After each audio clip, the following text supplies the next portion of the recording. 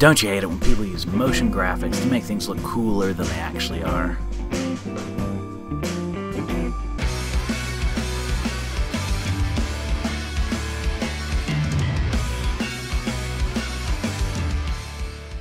Hey, it's Adam with Tech Dive AV Club, and we're in Vegas Pro 17, and we're going to be talking about text. So I get tons and tons of questions about how to highlight certain words, about how to move text around, and people are having an issue, and their issue is when they add text, and this isn't a basics tutorial. I have a tutorial all about the basics, about how you can resize it, move it around, about how you can change the font, all that jazz.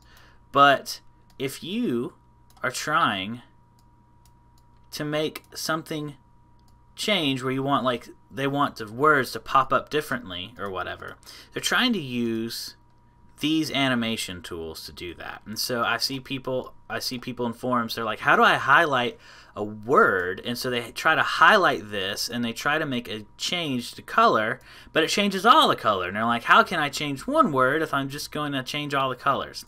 You're thinking about it wrong. What you need to do is just turn on these grids so you can line it up. You can highlight your text, hit Control, and move it out. That copies it. And then you hit Create New Copy of Source Media. Now you have it twice. Now on this one, delete the sample.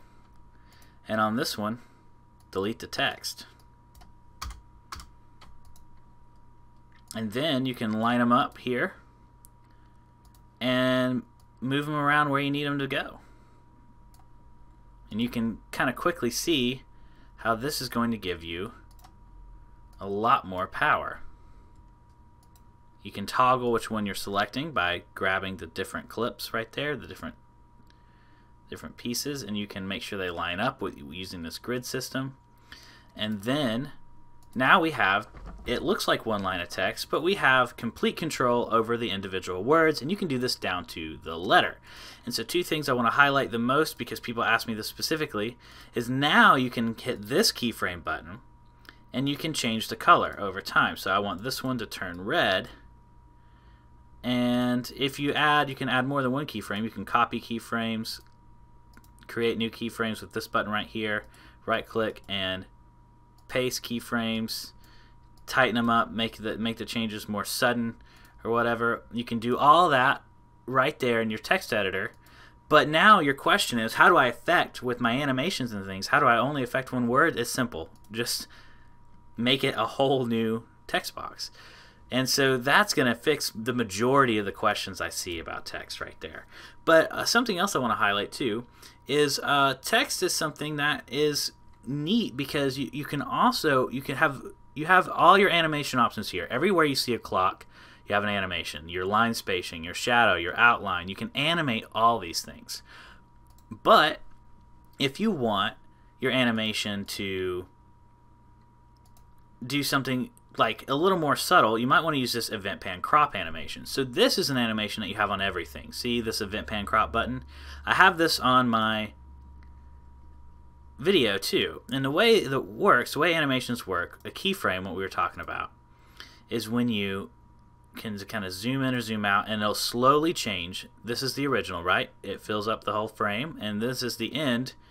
It zooms in. So now if we watch the video, I slowly zoom in, right? You get that kind of BuzzFeedy look where the images all slowly move, constantly keeping your eye dancing around the screen there. So the next thing you're going to do is you're going to apply this concept to the actual words themselves.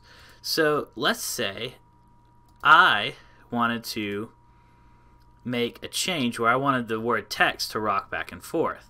Well, when I hit the event pan crop button, you see only text is up there. That means that's the only thing I'm affecting. So boom, there I have text rotating down, and then you can rotate it again and rotate it again. You know, it's just keyframes, right? And so now this, differently than the sample, which changes color, the text moves around. And so here's one last powerful tip I want to leave you with.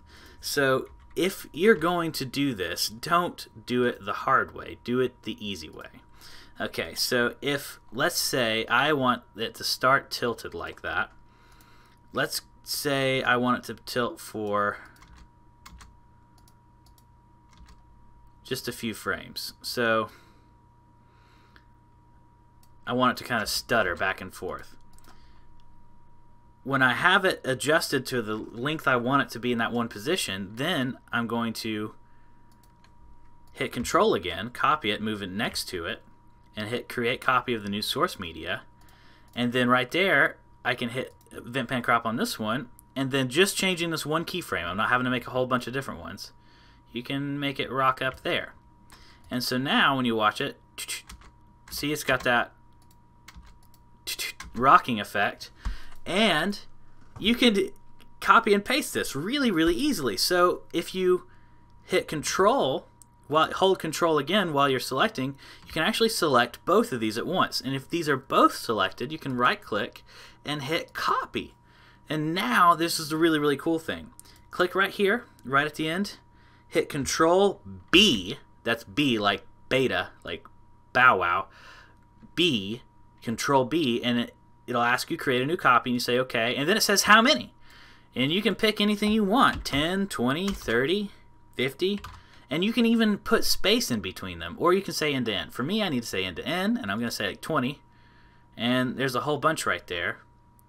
And heck, I'll say 10 more. Let me select right here and hit Control B again because I didn't have enough. 10 more. Okay, boom, there we go. Now let's watch. See, text is jumping back and forth infinitely. So that is the answer to everybody's text problems, is you're just not segmenting it enough. You're just not dividing it up enough. You're making the unit, you're acting like if you have one line of text or a whole paragraph of text, it all has to be in one text box. You can have as many text boxes as you want. Go crazy. And the more text boxes you have, the more control you have, the more things you can do. So this is Adam. I'm Adam. This is Tech Dive. So please like if this video helped you out. Subscribe if you're looking for more videos like this one. Thanks for watching.